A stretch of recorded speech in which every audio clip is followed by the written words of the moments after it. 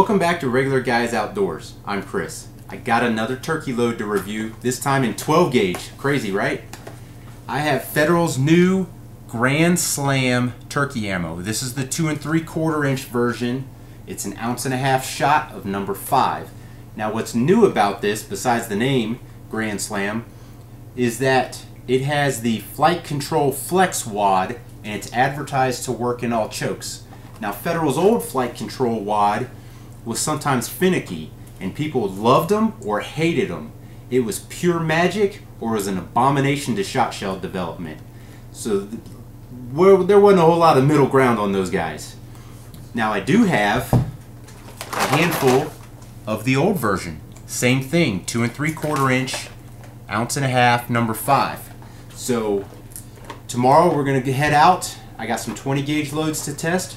We're going to test these 12 gauge loads and get a little comparison to the old Flitecontrol wad. Let's see how that works. We're going to shoot these at 35 yards, which is a pretty good poke for a 2 3/4 inch shell. I've got 3 12 gauges and that should be a pretty good evaluation.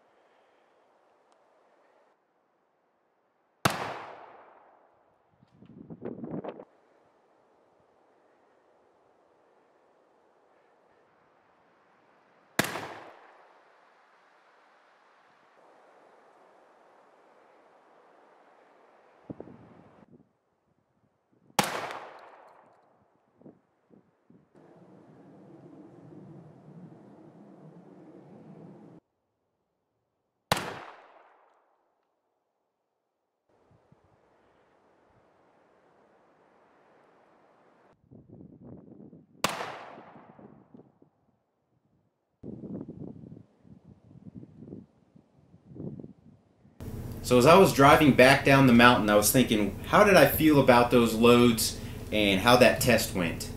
And I come up with a couple of things. One is the old Flitecontrol wad did pretty darn well. Keep in mind, these are both the 2 3/4, 1.5 ounce loads with number 5.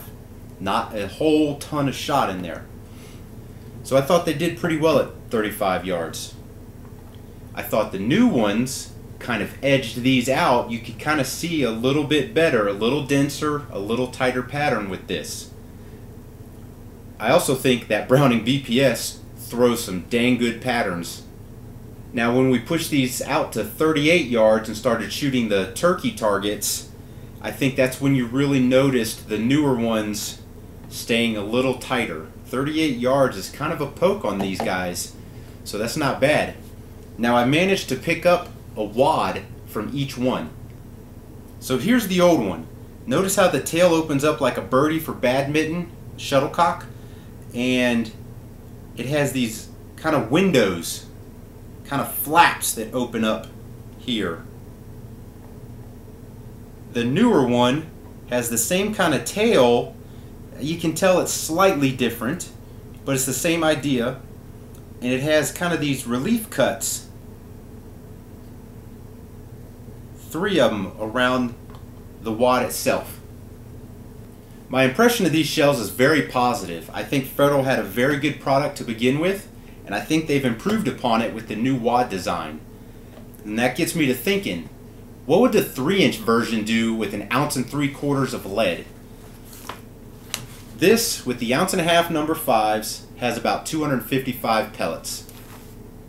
The 1 3/4 ounce 3-inch version would have about 297 pellets for a gain of 42 pellets. That's nothing to sneeze at. As good as these were patterning, maybe Longbeard has some competition out there. I hope you enjoyed that review, and if you did, give us a thumbs up and consider subscribing to our channel. We could sure use some more subs. I'm going to put a 12-gauge Winchester Longbeard review up right over here. Here's Federal's new 3rd degree with the new wad here, and punch the subscribe button right there. Thanks for watching.